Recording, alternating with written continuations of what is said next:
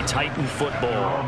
Derrick Henry and the rest of the Titans offense about ready to roll again. And individually, I don't think you should just think about 1,000 yards either. The bar has to be set higher with this beginning.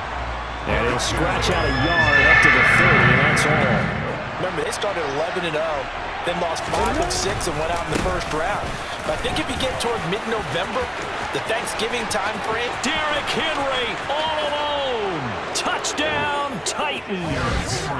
Derrick Henry with his 14th touchdown of the year, second of the game. And the Titans have taken a 13-0 first quarter lead.